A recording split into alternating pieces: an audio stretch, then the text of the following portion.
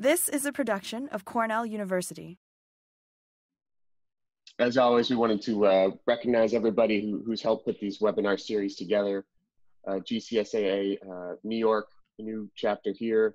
Suzanne Miss, the chapter administrators, helped us out putting together all the guests we've had over the course of the last 3 weeks. So today is the last in the three-part installment here. We're going to have Ian Andrew. Sorry, Ian, I put an extra S on there. Ian Andrew, Golf Design, and also a writer, talking to us today about what we can get away with in terms of golf course design. And again, quick shout out to the partners and the sponsors, again, making this webinar available. So platinum sponsors, Andre and Son, First Turf and Ornamental, Grassland and Harrell's. Gold sponsors, Finch Turf, BASF, Pump Irrigation Technologies, and MTE. And then our silver sponsors as well, Syngenta, Ewing, Nutrient Solutions, Turf and Soil Diagnostic, Weaver Golf and Turf, and DryJet. So what we'll start with today is the usual format. We'll get started with Dr. Frank Rossi. Frank, give us a little rundown on what we've got the last week growing season-wise, and then we'll get into introducing our guest. Sure thing, Carl. And again, thanks to everybody for joining us. And we'll remind you again about surveys we want you to fill out. We have those available in the chat. Carl's going to give you a link to the survey. We're trying to determine, how much this is worth doing, how much you like it, what parts you like, don't like. And we've been so thrilled to partner with the GCSANY. Just a very exciting time to get the whole thing kicked off. So golf course superintendent, I spend probably more time looking at Twitter than I should these days. I just love this picture that a superintendent took on the beach at about 3:30 in the morning when basically the only people awake are golf course superintendents, I think, trying to get to the golf course to work. And out through the sky, you could see the various planets. And, though everything's continuing to move around, no matter how hectic sometimes things tend to be and feel like they can be. Brian Diagno put out a nice little tweet that I just loved. Everybody who didn't listen to us about not fertilizing is now going to see what wrath they will incur from any application of fertilizer that was made, maybe prematurely. Now, you may be happy with all the cart traffic, but, should I go out? Should I not? And this is an example. And since we got into lawnmowers, everybody started tweeting these great old-fashioned lawnmowers. This is the Indian Motorcycle Company. Look at the hood ornament on a lawnmower. You gotta love grass guys. All right, so golf is open just about everywhere, it looks like, except Maryland, Vermont, New Hampshire, and Massachusetts. California's got some restrictions. Some people are open, some people aren't. This is, again, a full dynamic process. But I think, listen, as we as an industry become comfortable with a process and set procedures in place, I think everybody's saying golf can benefit in some strange way from this whole thing because of the nature of the way it happens. Now, we may be sorry about this, but, carts are coming out. Right? Are you going to increase your cart fleet? Are they allowed? Can they be cleaned? This was a little discussion I had with some of the leadership of the New York State Golf Foundation, Ken Benoit and Blake Halderman. Ash Goff was on the conversation and talking about how you're going to clean them. Are you going to let members rent them? This is another aspect of a golf operation that obviously, if you normally have 40 and you're only going to do one, or you're going to put that plexiglass thing, or maybe the caddy's going to drive it and people are going to walk and just come and get their clubs. I think arts are going to be, as we've realized, a big part of what the revenue stream is in golf. And I don't see us giving it up easily, even if golfers start to enjoy walking again. This is a big revenue source for us.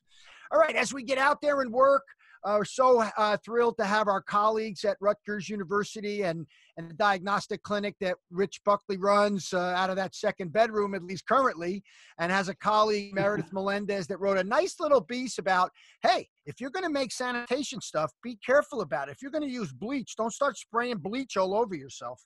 Here's how you dilute it. Let's be smart about these things, and there's lots of resources for how to do it smartly. All right, let's talk about my favorite part, the growing season. This is what it was like in the beginning of April, and you can see it was starting to warm. And last week we said we were cooled off, and a few warm days begins to drive soil temperatures, right? So look at how the soil temperatures have risen well into the 60s and may even be more, specifically if you're managing this, looking at this at your own place. And just a reminder, right? These are a couple of our soil temperature triggers, well-established disease management protocol. That if you feel you've had a consistent problem with these things, of course, we've got this wonderful resource that was initiated by Paul Vincelli and now passed on to Munshaw, Clark, Koch, and a whole collection of young pathologists that give us really good information. This should be on your desktop. What about degree days? Again, last week, you could see most of us were about 2 weeks or 21 days behind throughout much of upstate New York. You could see even in the metropolitan New York area, you were anywhere from a week to 2 weeks behind normal. And this is what it looks like for this past coming week. You can see that we're starting to gain momentum. As of Monday, we were getting closer to normal. However, it still looks like growing degree day accumulation, base 50 growing degree day accumulation will be in the single digits for much of the Northeast region. So again, it's a very slow creep to the growing season.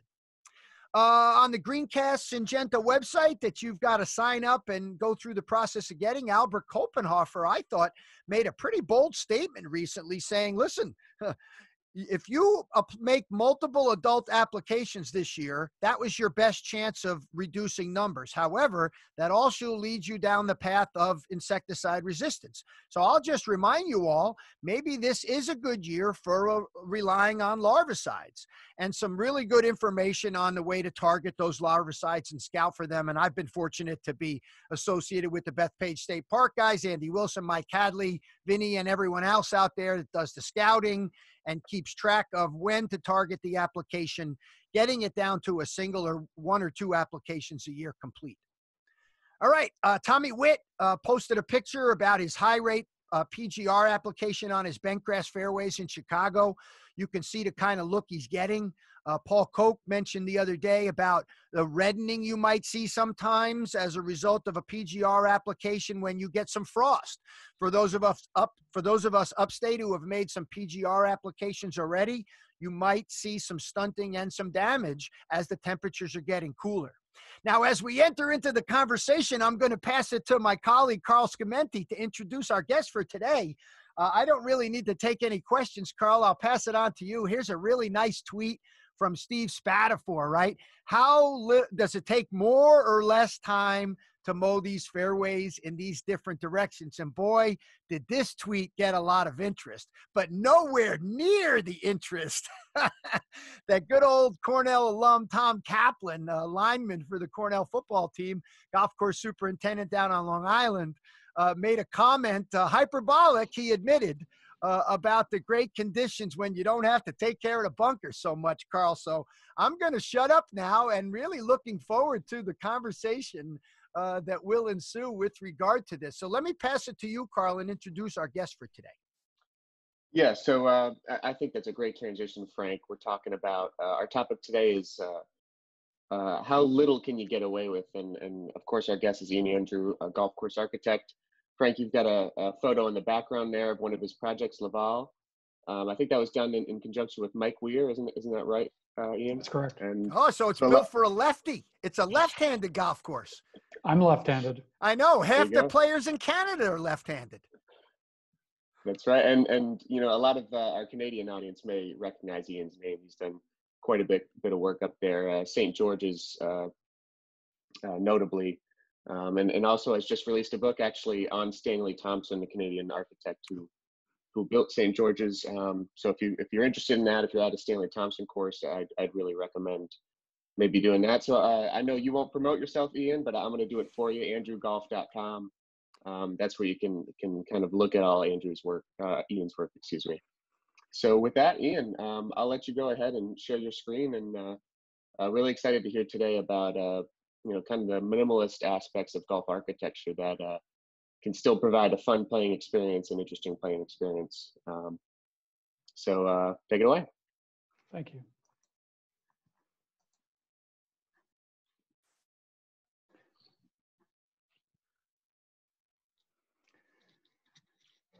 So one of the things that was interesting for me was when we entered into this, it gave me an opportunity to pivot. And the question ended up being, how much could we, what could we get away with if we actually had to change the game a little bit? I thought it was an interesting topic. So my cover slide happens to be, for people who've seen it, Monroe Country Club in 1951. And what's most interesting for me is at the time they still had fescue rough. But it also shows a little bit of our expectations were lower. And, this does bring the whole question of, can we get away with a little less? So one of the things I wanted to point out is, if we got back to the basics of the game, this is essentially what it looks like. In this case, there are no tees. It's just fairways and greens. It's a little public facility that I took my kids out to play to try. It reminds us that the game's actually a little simpler than we always expect it to be. But I think what's most important is I talk about, what can we do to, if we had to bring the game backwards a little bit and make the game simpler, what could we do? So the obvious thing is bunkers. And, the first argument against it is bunkers create strategy. And one of the things I wanted to point out was we actually need a lot less than people think. So I thought this would be kind of fun just to pick a particular golf hole and look at it. So this is the 18th at Bethpage, which a lot of people are familiar with. And the 18th at Bethpage to me is one of the most overdone holes that I know of. So I thought it'd be a fun one to pick on. A concept that I like to mention is so dumb that Lucas Glover hit a 6-iron off the tee in the US Open just to avoid all the trouble because there was no percentages in it. So this is just to point out that the exact same strategy can be accomplished with 60% less sand. And that's part of the reduction sometimes can be in surface area. But the other end of it is, if you start to look at what's essential, if you look at these 3 bunkers, they actually accomplish the same question as the original architecture. And now we're down to 80% less sand. And because there's far less bunkers, it actually invites more aggressive play because it's less obvious. And again, if we start to look at the idea of risk and reward, creating a carry angle on the left-hand side, opening things up on the right, which by the way would open things up for playability, you're now asked whether you want to take on the trouble to open up a much an easier approach, or play wide and then have to hit a better shot in. And this is more of risk reward strategy as opposed to a penal point of view. And if you notice, we're now down to 4 bunkers and 85% of the sand. Well, if we combine those bunkers, we're now down to 2. We're still asking a strategic question that still holds up really well. There's a lot more risk reward intent. It's a lot more playable because now you've got fairway running up to the green and you can play to a safer side. And because if you mowed down the bank on the right-hand side and you cut it tight, that would be more effective than a bunker on that right-hand side. This is essentially all you need for this particular hole. So what I wanted to make really crystal clear for everybody is, we always assume bunkers define strategy for a golf course and are an essential element. They are important because they have a visual impact, but you don't need quite as much as you think you do. And that's one of the things, is the biggest win is always in the bunkering. So a good example, just to kind of drive that home, is Augusta National started with 29 bunkers. It has 44, and a vast majority of those are doubled up and tripled up bunkers. They're just fairway bunkers that the Fazio Group's been adding recently. It still didn't have a lot of bunkers up until about 20 years ago. But you don't need much to create strategy. You've got some alternatives that can create strategy, whether it's just mowing a lot of short areas or fairway or green contours. But bunkers are less essential than most people think.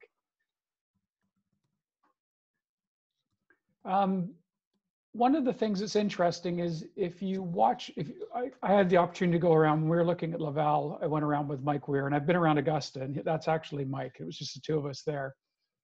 What plays a major role in where they play their positional shots to is the slopes of the greens. The bunkers are not as important to them because they're not really worried about getting up and down from them, but they're always looking at green slopes and then how to attack the hole using those green slopes. So the greens actually are the primary source of strategy for a golf hole. So Riviera the 10th is probably the best example I can possibly provide for you. And if you, anybody who's ever been there, you're drawn to try and take a direct line at the green. And the funny part about it is essentially that's the worst direction you can choose to go. If you end up on line with the green, because the green runs away from play, you really can't hit the green with a pitch shot. It's too difficult to shot, and even the pros have a lot of trouble making that shot. But the further left, the further you get away from the bunkering, the more ideal the approach is. And funny enough, the left rough, as far over as you could possibly go with a full swing, is actually the way that the pros who choose to lay up play for this hole. So essentially the green strategy, or the green surface itself, is really the defining strategy of this golf hole. And it's the one that means it determines where you want to be and how you want to approach things. And actually the bunkers are just there to fool you. So as I said, bunkers are less important than you think. So what you're trying to do is you're trying to take the bunkers that you have, if you're looking to make things a little bit more efficient, is try to make them matter more. So the definition of a great bunker is one that you have to flirt with to score better. So this is the 6 at Royal Melbourne. And if you play tight to the fairway bunkers on the right-hand side, which is the longest carry, if you can make the carry, you actually get a pretty good look at the green, and the green feeds towards you. So you're well rewarded for taking that risk. Because of the way the slopes work in the hole, you can play around the bunkers or you can take the short carry, but now you've got to face the most diabolical bunker of all is the front left, which is about 10 to 12 feet deep. And everything runs down to that bottom, and it's a very intimidating bunker shot from down in there. So what you try to do is you try to simplify it, that you need to flirt with something in order to score, and that's sort of how you pare back your bunkers. Every other bunker is less relevant than those bunkers. So if you're trying to get yourself down to basic strategies, you're trying to get yourself down to that. So how do you sell this to a membership? The right side image is the beginning point with 4 bunkers. The only bunker that really mattered was the inside left. The bottom is a Photoshop illustration. Everybody's pretty good at Photoshop nowadays, but it's showing the what it can look like afterwards. And if you look at that image or you look at the final results of it, this is Maple Downs, you can see that the false front, the runoff areas essentially provide the same thing. What they do is they repel golf shots. So what we're looking at is the maintenance is reduced to a single bunker instead of 4 bunkers. And now you're asking Shortgrass to do a lot of the other, let's call it defense to the hole. And this is a way of simplifying things. The reason I bring up this slide is I did the planning for this project in 2008, 2009. And that was when we went through the financial crisis. The financial crisis for us in Southern Ontario was devastating. And what it did is it brought up the question of economic sustainability in golf. And I think that's about where we're going to go again post-crisis now. And that's why I bring this up. And that's why I thought steering this presentation towards that sort of talks about where we might or probably will end up going. This was just an overall plan for the golf course. And essentially, we pared everything from 56 down to 39 bunkers. And we also pared down the maintenance, the style of maintenance. And that was part of what we did. We were actually in a green rebuilding program, but that was part of what we did at the same time, was we just got everything down to what we thought was essential. This is a picture of one of the holes. You can see by the red lines that essentially the 2 bunkers are there. I'd argue you could remove the first one, but you can see the shape of an S-shaped fairway. That is a great way of creating risk and reward. But there could be bunkers on the right-hand side. This hole used to have 6 bunkers. There could be fairway bunkers on the right-hand side, but they're not really necessary. Being out of position is just as much a hindrance to a player scoring. So essentially what you're saying is where you want to be is where all the trouble is. And if you don't take on the trouble, then you've got to take on trouble on the next shot. And that's sort of this is the basic risk and reward scenario. And if you think about this idea, this probably does answer what's necessary and what's not necessary at your golf course.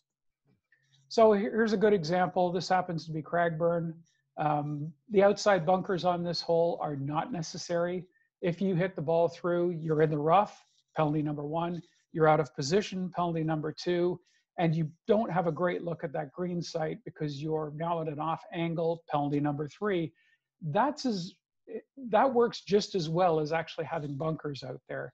And in fact, you could argue that the bunkers actually contain the shots from getting further away and put the players in a better position. And an elite player will actually be able to hit a decent shot out of that with some spin because they can spin the ball out of the bunkers, particularly when the bunker lie is flat. So being out of position is enough. You don't have to contain everything. You don't have to penalize everything. By the way, the target bunkers were not part of the golden age, not part of the teens, 20s, and 30s. They were something that was added to the game in modern times, mainly to provide definition. They actually don't really have that much strategic relevance to the game whatsoever. So this is probably my greatest pet peeve is bunkers that are done strategic or done specifically for aesthetics. I think this is the sort of thing that should be the first removal is getting rid of, if this was a waste area, I wouldn't have as big a problem with it, but the fact that it's got high faces and details to it, and in this case, you can see it's all being edged, it's a complete waste of time to me. So this is what I think the game will throw away very quickly if push comes to shove. So what I wanted to make really clear to all of you is the area in the foreground, the short grass, particularly with a sharp slope, is every bit as much a penalty to an elite player as that bunker is in behind. That happens to be Mike Clayton. Mike Clayton was a former tour player from Australia. But we talked about the fact that the balls all run to the flats and he can spin it. And so he feels as confident there as he does in the hollows. And he said with the hollows, one of the things he struggles with is sometimes you'll get a really tight lie and he's not sure where to use the green. And he said he'd actually rather be in the bunkers for the most part because they put him in much better position. And that gives you sort of an idea that short grass is an alternative, particularly the way we maintain it in current times, as tight as we maintain it. So one of the things that I like architecturally with short grass, this is Laval-sur-le-Lac, is that once a player misses, particularly a good player, there's no ring of rough at the back to contain them. So once they miss, either side to the side or long, which is more common with the elite player, and a higher handicap has a tendency to miss short. Once the ball has missed, rather than just sitting in the ring where they play a little bump and run back, make an easy par, now all of a sudden the ball runs and goes. So the beauty is that now they have a much more difficult recovery shot. And this is why when we put these areas in, a lot of times you get resistance because they say you're going to make the game easier, but it actually starts to make it harder for the elite player.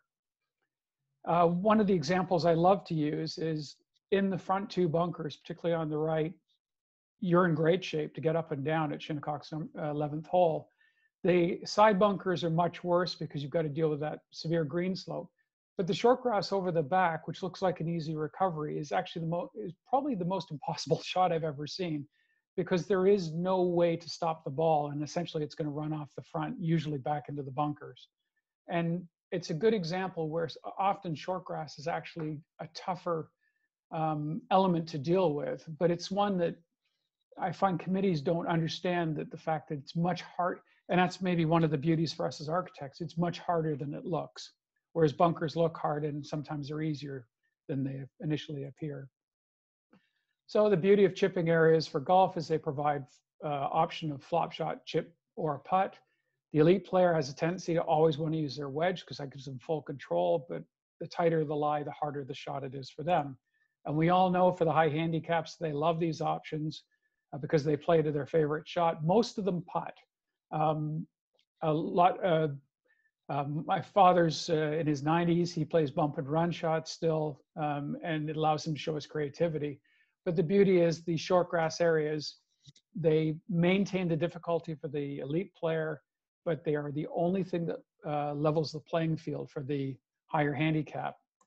And the beauty of it is, for all of us talking today, it's far easier to maintain than a bunker.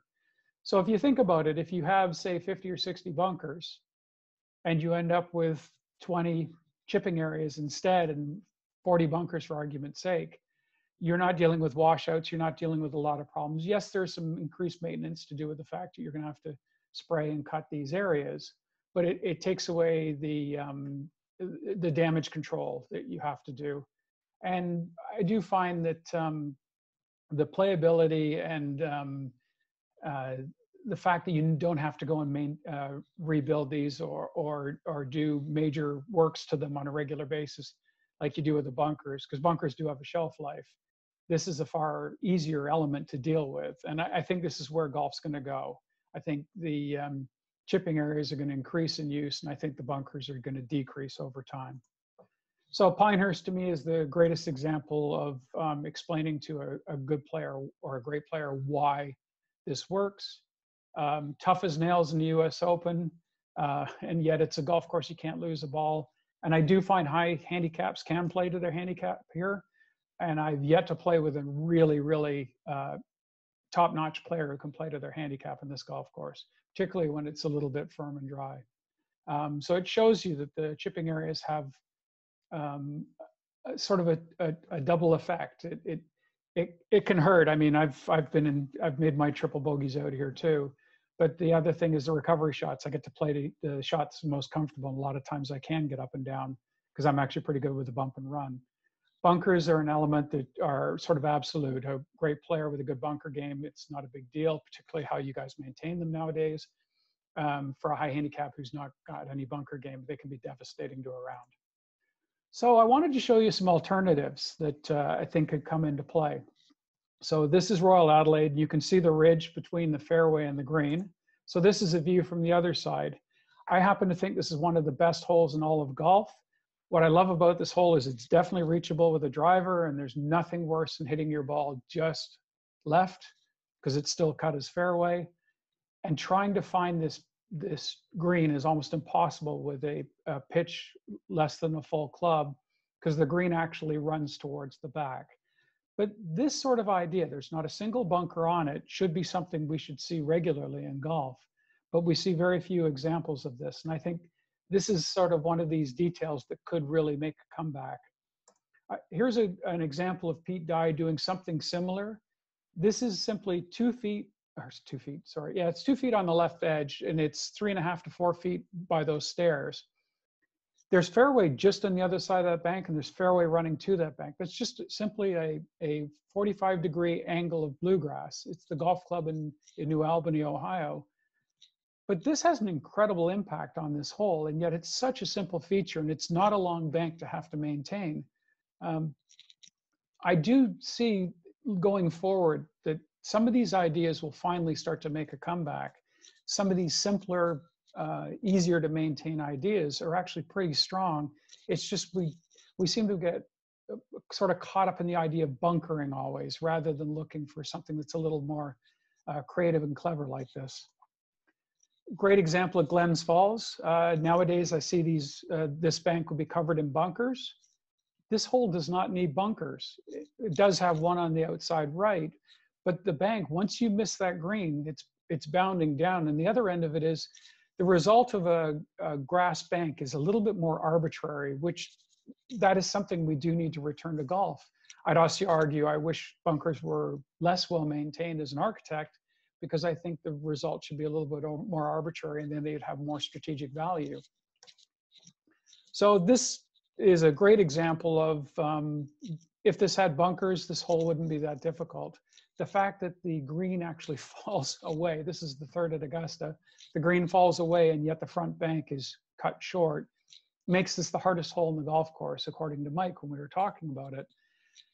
It's so hard to hit that delicate shot in, but because the ball will back up and go 25 to 30 feet away from that bank, and that shot being a half wedge pitch shot, which is probably the least comfortable shot for even an elite player, these are the sort of features that easier to just simply mow that as fairway, not deal with a bunker, not deal with 45-degree bluegrass banks.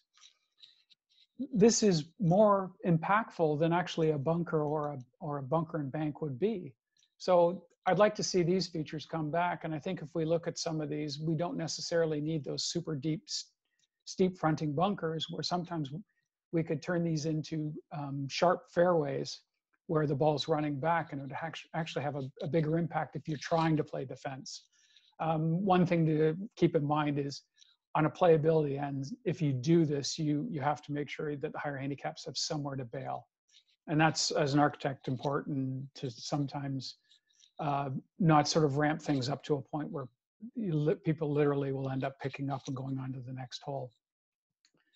So bunkers themselves by number, you could probably, I find most courses I've been to, I could probably take out a third of the bunkers comfortably. And the next part is bunker maintenance itself. I think that's where we're going to need to go. This is Penfield. One of the things with Penfield was we did a major bunker reduction, got them to be efficient, but we also created a bank to try and reduce the maintenance.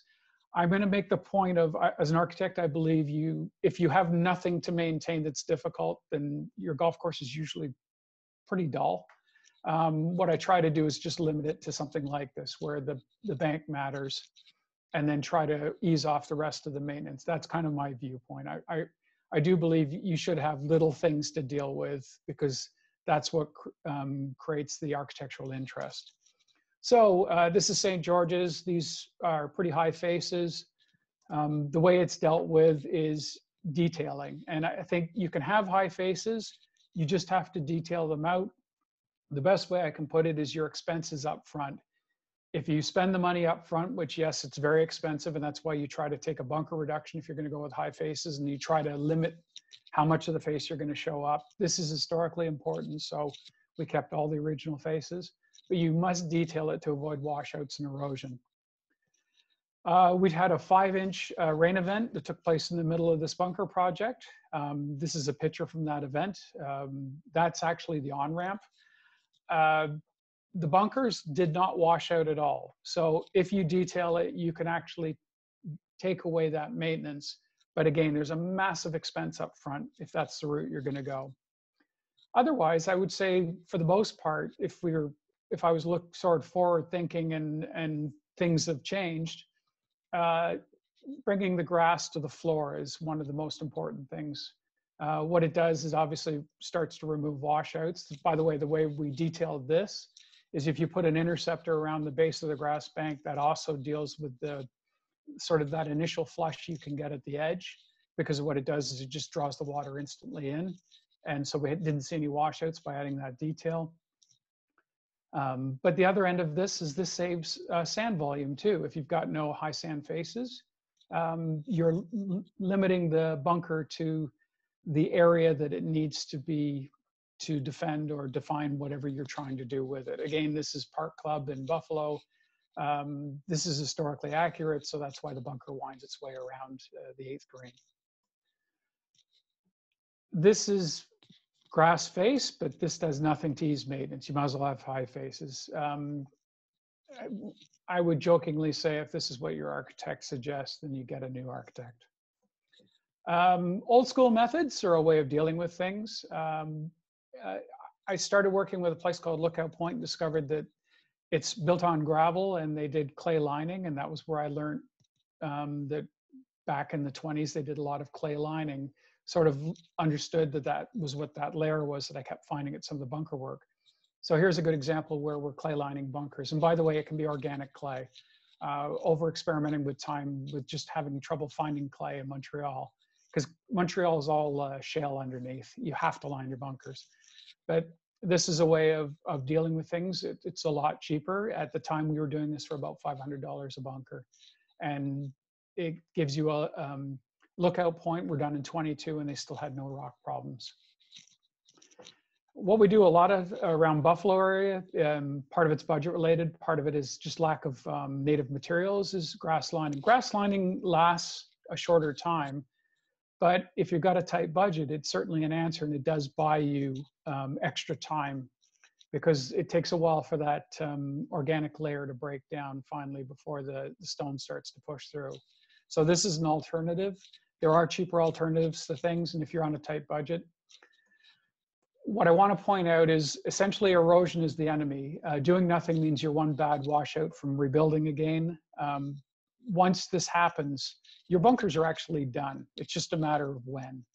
And I've seen this happen at a project in Nova Scotia, not one I had anything to do with, where I went out to see a new golf course, and they have one of the bunkers where all the water ran across the green and through, and all the shale underneath was exposed. And that bunker was done. And it was not even a year old. And the worst part was that meant they had to strip out the whole thing to replace the sand. But every time that happens, they're going to run into the same thing. And every bunker needs a detail at the edge. So one of the best pieces of advice I can give you is if you've got a soil edge, essentially that's erosion. It's organized erosion, but it's erosion. And your bunker lifespan is essentially 10 years max if you're edging bunkers, because essentially they break down and they wash out too easily, and you get contamination in your drains. So the most important thing is to come up with a detail. You should never be edging bunkers with soil edges. This happens to be Castle Stewart during the build-in. That's actually Johannes on the left-hand side. They do a lot of bunkers he builds. He does the revetted edges, which you can see on the very left-hand side of the boys. And on the right-hand side, that is what's called chunking, which is a native grasses packed in, and that also is an edge. And that's essentially what you're trying to deal with, chunking. But this is a National Golf Club in Toronto, just growing over the edges. What he does is undercutting there, which you remove soil and then curl the grass in and pin it in place. Soils allow for that there. Doing that gives you an edge, but you need to come up with an edge that's not soil, and that will double the length of your lifespan if you never have any exposed soil and if you have a liner underneath. And I think in today's day and age where we can't afford to do much, and I think going forward, economically, we're going to struggle, you need an edge.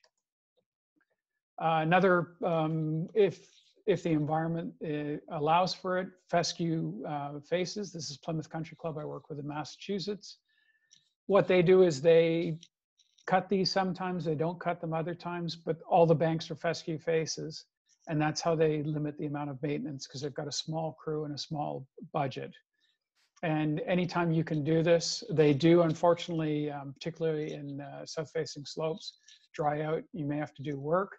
One of the ways to deal with that is if you actually have a fescue nursery, you can replace your own sod on a regular basis. So other ideas to reduce maintenance. This is Pepper Pike in Cleveland. This was a forest. This is now long grasses. The idea of trying not to maintain areas as much as possible. The trick to this, wrong slide. The trick to this is you need to understand where people are not very often and think of this more as an accent. So one of the fascinating things for me is I've always looked at one of the reductions is reducing the height of cut of greens. So I went to a presentation, and for the life of me, I can't remember who it was. And this is something I forgot to look up yesterday. But they did studies where they varied the heights of greens over a period of time. And they used a membership survey where all the members at all levels of play were surveyed. And they discovered that the happiest that the entire membership was actually between 9.5 and 10.5. It wasn't 11 or 12. There's no question the elite players are always looking, and funny enough, the 15 handicap, who's actually really an 18, they're looking for those high green speeds, but the majority of players actually don't want something that's excessive. And they use this technique to try and sort of win the war on having excessive green speeds, because we all know if we can back off a foot, it makes a tremendous amount of difference on what we have to spend to keep that condition, but also increases the amount of pin and reduces the amount of wear. So that's a huge difference. Tees. So I'm going to run contrary to the school of thought that's going on right now. I think we're building too many tees. I think we've lost our minds. So I think we're overthinking this. I think if we went to more hybrid tees where we had a long tee, a middle tee, and a front tee, and then varied that up to make up for the difference in between those tees, we're actually in a much better place. I think the amount of intensive maintenance of tees doesn't make up for the potential reduction in fairway that sometimes takes place. I think we've got to get back to just a few tees. I think we've lost our minds. And by the way, I think we also need to just, unless you're an elite club holding elite vents, I think we need to get away from having the excessively long tees, because essentially they're turf nurseries and there's no point in having them for the most part. I think we got to get back to servicing the majority in most cases, but that's sort of, particularly in public golf, more so than private golf. I think that becomes a little more difficult. So raising the height of fairways, one of the fun parts about that is if we all raised our heights of fairway, I know there's some turf reasons for not wanting to do it, but one of the things is because most of the players sweep and don't pinch the ball, 90% of players would be far more comfortable. And the interesting thing is it would actually put more pressure on an elite player because now they've got to judge how that ball is going to fly. I don't think this is an easy one to win. The other thing is removing the step cut. So if we remove the step cut, we remove the need for a mower. We also remove about 5 hours a week on that time to maintain that one area. And the way you remove the step cut is if you think about it, if we can raise our fairways and lower our rough, we don't need that because the transition is not that great. And what we're all fighting with is our rough are high. Our fairway is so low that the transition is so overwhelming. But if we would actually lower our rough heights, raise our fairway heights, we would actually get away from the step cut. And I as an architect, I find the step cut to be one of the worst features that have ever emerged. And I actually don't like it architecturally as well. And I spend a lot of time trying to, well, I don't counsel, I push clubs trying to eliminate it. So one of my big things is I wish we could return to seasonality. I'm old enough that I remember playing most of my golf with roughs that went brown and having to accommodate the fact that the ball now didn't stop once it got into the rough and it would roll out into the trees. I work with Quag Field Club in Long Island and they definitely embrace seasonality. This is a green version of that golf course, by the way. I wish we would allow extremes to take place. This is Moray in Scotland. This is what happens once we get to drought. In an ideal world, we would actually embrace this and get back to it. It would save us a lot of money and a lot of effort. And essentially what that comes down to is what I wish we would do is we would stop fertilizing and watering roughs. I always love the Australians who question our sanity by saying they maintain exactly where the player is supposed to be. So they maintain tees, fairways, and greens, and they don't maintain where they shouldn't be. So what they do is they do minimal maintenance beyond. So if they've got rough, they don't water or fertilize it, but what they'll do is they may do a little bit of mowing just to control it, or they may do some control with those areas, but essentially they ignore it. And that's their view, that the game is supposed to be a lot more sporty than our North American view, where you expect a good lie in the rough. In a perfect world, I wish I could sort of encourage that everything should be more arbitrary once you get outside of the bounds of the fairways. The interesting thing about Quag Field Club is there's no irrigation in the rough. It's actually a central row irrigation system. And sorry, I'll go back on that. So one of the things that was fascinating about it, I think I actually come to it 2 slides from now, is they are doing a new irrigation system, and the new irrigation system will remain single row with just a little bit more controls around the greens, and that's it. So new irrigation systems, one of the biggest problems I've run into with renovations is new irrigation systems are just, they simply start at 2 million or more. I look at all the clubs I work with, I know the financial situation of most of them, and they're struggling to deal with the debt that they currently have, whether it's clubhouse related or whether it's renovation related, and adding another $2.5 million to their borrowing costs is going to be something that they're going to struggle to overcome. As I said, you don't have to be wall-to-wall green, and Quag's going to continue to embrace that. We had that. It's interesting as an architect being asked to be part of that conversation. And I wish clubs would have that conversation involving us, where we can recommend to them that it's time to actually allow a little bit more of the exterior of the golf holes to just be a little bit more natural, a little more uncontrolled. That would be good for the game. So I had talked about minimizing maintained area. I do think in a place like Pinehurst, this works really well. I'm not so sure this works in upper New York State where we've got heavier soils. But the idea of just trying to maintain a little bit less and figuring that out. I think we have to be very careful with the use of fescues, and particularly in heavy soils or places where they get fertility. I went through this with Pepper Pike. Our goal is to establish what's an accent, and every time we get to in-play areas, we may turn those areas into fescue, but we actively maintain them and cut them, and we're trying to do experiments with adding sand and trying to see if we can get some of those areas thin. But if we can't get them thin, then we just cut them. Just avoid native areas and long grass areas and play areas. If you've got your members are looking at an adjacent area like this, then it's probably better to just mow these areas a lot more until you can do something that controls it.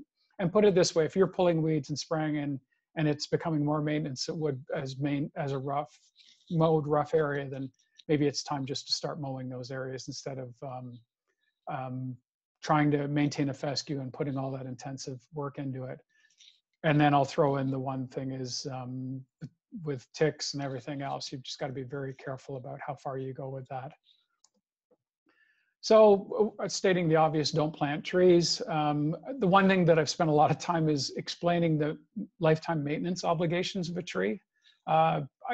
I didn't think about that till one of the superintendents mentioned that a while ago, and I thought that was a really great observation.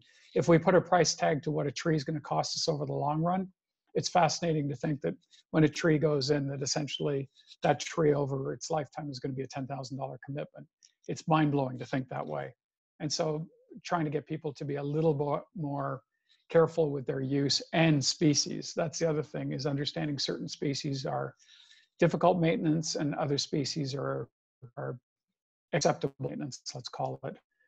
And then the whole aspect of they ruin playability, they damage turf, and they create horrible growing environments. And frankly, this to me is the worst example of what golf can devolve to. I'd rather fish than play here. So ideal use of trees. I've always used this slide with committees. That's my view of trees. I do think they have a place. I do think parkland golf has a place, but I see parkland golf being fewer trees. And if we could actually start to think like this, we'd have specimen trees. Wingfoot's a great example where they have specimen trees, but essentially if you get offline, it's really easy to get back and play. My best way to explain it to everybody is, if you can't figure out how to get out of a tree line, then there's too many trees. It should be a very easy opportunity to put the ball back in play and return to play. So the other thing is, we all know, I'm stating the obvious to all of you, we'd use less water, less fertility, and less applications if we had less trees. And the interesting thing is, I've always said that to clubs when I'm talking to them, it means more money saved. And my argument has always been that not only is there more money saved, we actually get better playing conditions in the long run. So quick case study, Wheatley Hills on Long Island. This is the 13th. This was a renovation that was done in very recent times. I was asked to come in and look at it. This is a Devereux Emmett course, and clearly this is not a Devereux Emmett restoration or renovation. What happened was they, just this hole alone, they doubled the number of bunkers and they added the high sand faces. That bunker face on the left is 10 feet deep when you stand in the interior of the bunker, and the bunker face itself is more than 45 degrees. And essentially the best way I can describe it is, it was done with a bunker liner, and the liner and the sand and everything was literally falling down. As soon as it got wet, everything fell to the bottom. So this is having an overview. This is what it looked like in plan. When you get things back to their simplicity, by the way, back to what was originally there, the 3 bunkers on the left. And again, remember I was talking about out of position. If you're on the left, you're out of position, you're hitting into the narrow part of the green site. The other thing is if you're trying to hit a little flip wedge in, that's you're also 10 feet below the green. So bunkers on the left came out because they originally weren't there. You can see how many trees have also come out around it as well if you have a look. And then getting it back to the original bunkering, which was the fairway bunker, was the decision. Interestingly enough, that is very deep and dead.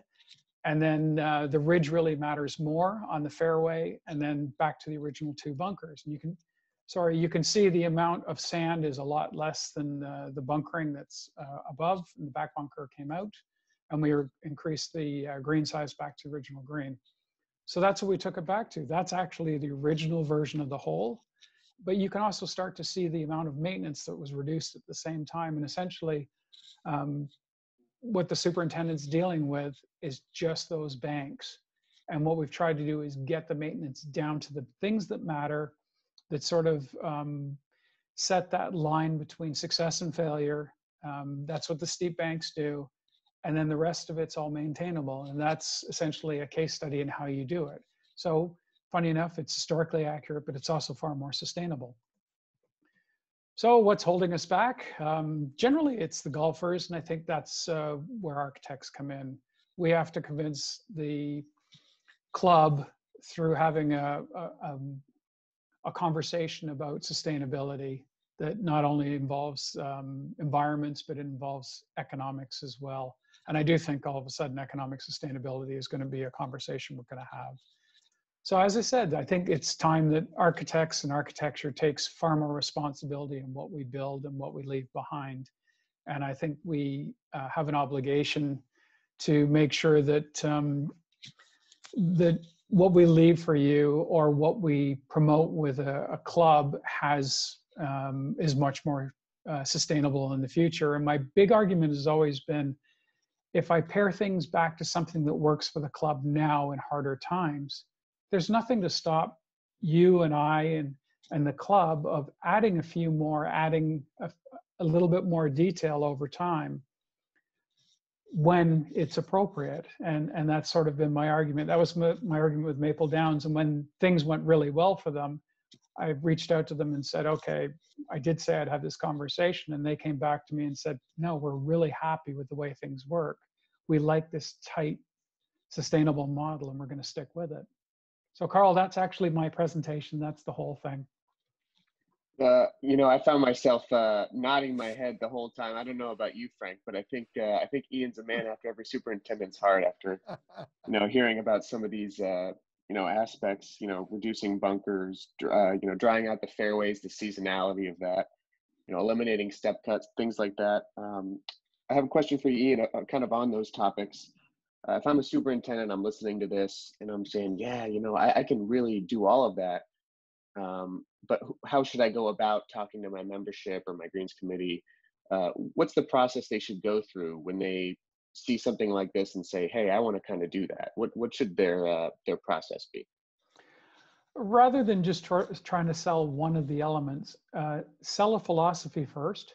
So promote a philosophy that's that begins with the idea that the playing conditions are not going to be reduced; they're going to be different. That the architectural elements maybe things are going to be changed a little bit that are going to respect this, but talk about the impact of it so that you know, when I'm selling this, I don't sit there and say, well, the great part is we're going to reduce a golf course by 20 bunkers. I talk about each of the holes strategically and how they're going to play and what impact the changes are going to make to the play for players. And so you sell it as a positive, not on what it's going to save for the maintenance or for the club. You sell it on an architectural vision or a maintenance vision on how it's going to be better for them. And then you throw in, by the way, this maintenance vision is actually going to save a little bit of money, or you never, by the way, you never say it's going to save a little bit of money. You may drop that with a couple of people, but to the membership, when you present as a whole, you say, we're going to then be able to work on other details that we think are far more important. Because you never tell them there's anything. Whenever they ask, I always say, no, we're going to save maintenance in this. We're just going to apply it to other things that you value more. And you have to phrase your way around things so that they don't ever think anything is coming back. And hopefully for the superintendent, it means they can allocate resources much more appropriately for them. So. Frank, you got any questions? Yeah, Ian, you talked about, well, you know, if you want to have an interesting golf course, you're just going to have a couple of tough parts to maintain. Thank you for speaking candidly about that. These things are difficult to maintain. Things like leaky hose and how you spray them if they need to be sprayed. Can you talk a little bit about, I mean, you know, it seems crazy, but is revetting, have you ever looked at the way to do these faces that might make them a little bit better? You mentioned revetting, that Gil does it. You know, what do you think about trying to make those, what do you do to try to help the superintendent make those areas maybe not as painful to manage? So I better explain the revetting. The revetting is not a soil revet that you would think of in the UK, which, by the way, those are going away very fast, I've noticed. The revet is a maximum of 5 layers, minimum usually about 3. And what Gil's doing with that detail is he's creating a revetted face that grows in, and you allow that grass to actually become established on the face. And so what happens is you get that sculpted leading edge, but it's actually, what happens is everything roots, knits, and you end up with a vertical face that's a maintained edge. It's stable. And that's stable. And all he's trying to do is he's just trying to create that. As you saw in the one picture of St. George's, we did it with topsoil filled burlap bags. And so that's a rich organic soil. Part of the reason is one of the issues at St. George's is it's actually a really light sandy loam. And what we're trying to do is we're trying to get an area that retains more moisture than anywhere else at the leading edge, because any experiment that was done, that detail was actually established in 2000 when we did the first restoration. Anything that we tried before that with trying to use the native soils, it dried out and it broke down too easily. And what we found was, while we'd lose a few bunker edges that way, they actually held up pretty good.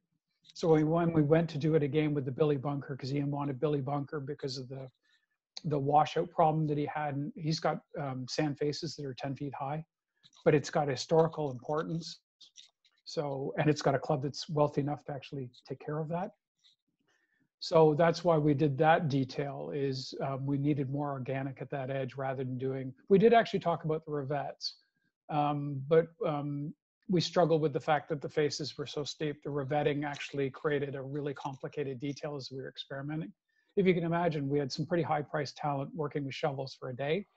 We're trying to figure out a way of doing it. We tried 5 or 6 different ways. We came back to the topsoil filled bags. By the way, that burlap rots in about 20, 25 days. It's gone. So what about the Billy bunker? You mentioned it, Ian. I like how you talk about the lifetime maintenance obligations, the lifetime costs, how long these things, will require, will live. Have you seen enough about Billy bunker use, or at least that sort of, permeable concrete, impervious surface? Do you see that as a long-term solution if you're going to invest in it? So yes, so far with, I had some questions on how it would hold up over the winter, and because we have, particularly out west, we have some really harsh winters, but there are some examples in the Midwest and the US that have a number of tough winters behind them. We just don't, to be honest, we don't know over 20 years whether that's going to make a difference, whether it's going to hold up, but so far it seems to. So that's always been my question mark, whereas the clay, I always know, I deal with really extreme freeze thaw in Quebec. That's why we use clay. Because of that, I know it works. I know pretty much every liner doesn't over time. So I'm not very fond of the cloth or any material liners. Bentonite seems to work better than anything else. That's actually a clay liner for ponds. A part of it, because it relies on its own weight. And the thing is, you can seal it with a torch. You can actually melt it together as a sheet. It's like putting down a blanket. You don't need the staples. But I find anything that needs anything to pin it into place has become a problem. My problem is there's no perfect solution. I would say Billy is the best one I've seen. By the way, and I will speak, there are other solutions. I just have not worked with them. So just so everybody knows, I would ask your peers. My problem with Billy Bunker is the enormous expense that goes with it and the permanence. So here's my viewpoint from an architect's point of view that will be funny. I don't believe I can get it right the first time. Even when I'm doing a restoration, I'm going to make mistakes. One of the joys of going back to do St. George's was I did the work in 2000. I got to actually fix my mistakes. I apologize, this is gonna bing for a while. It's our, we have a grandfather clock.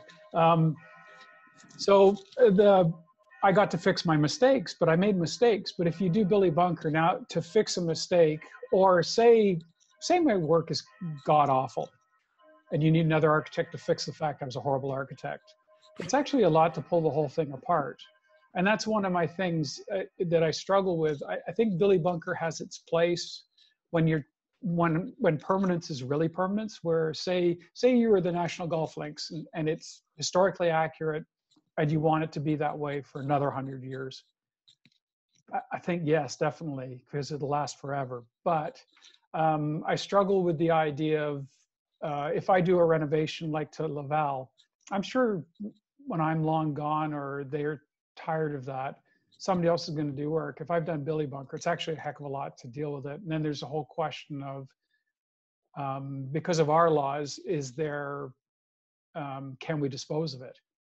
So, I mean, I hate to. I mean, I think about it this way. It's a big upfront expense. It seems to be working in many places, and it better buy you a lot of years of not having to do it again. And whatever that iteration is, whether you got to do it because, somebody said, I didn't like it this way, I wanted another way, or you got to do it because it failed. However, it better get me enough years that it makes it worth that investment. And a lot of that is, as I've seen it, is touted as reducing the sort of regular maintenance throughout. But I very much appreciate, as we wrap up past the witching hour, Carl, Ian, that you were basically saying, do you really need these things? And it was very telling that you took the 18th at Bethpage, because I know Carl himself has geeked himself out on the 18th and some of the changes that they made that resulted in a different golf hole. But having pumped those bunkers out myself during the 2009 US Open, I could agree with you on their value as an amenity, not necessarily a necessity. So thank you very much, Ian. A joy to have you. Carl, I'll pass it back to you. Yeah, so again, Ian, really enjoyed that. I was nodding my head the whole time. We don't have any questions, so I guess what I'll do is I'll just wrap up real quick. I do want to recognize our sponsors again for all their support pulling this off. So once again, GCSANY, big ups to Suzanne Miss, who helped put us getting this organized. Platinum sponsors, again, Andre and Son, First Turf and Ornamental, Grassland Harrells, Finch Turf, BASF, Pump Irrigation Technologies, and MTE are our gold sponsors, and our silver sponsors, Syngenta, Ewing, Turf and Soil Diagnostics, Nutrient Solution, Weaver Golf Turf Solutions, and DryJect. And with that, Frank, unless you have any last words, I just want to say thanks to Ian again. Thanks to all our guests. I don't know if Doug sold that from last week or is on as well, but this is really fun to put on, and I think and hope it was pretty educational for everybody. Thanks very much, Ian. Thanks to the GCSANY. Everybody be safe. Thank you, everybody, and I Bye now. appreciate the opportunity. Yep. This has been a production of Cornell University, on the web at cornell.edu.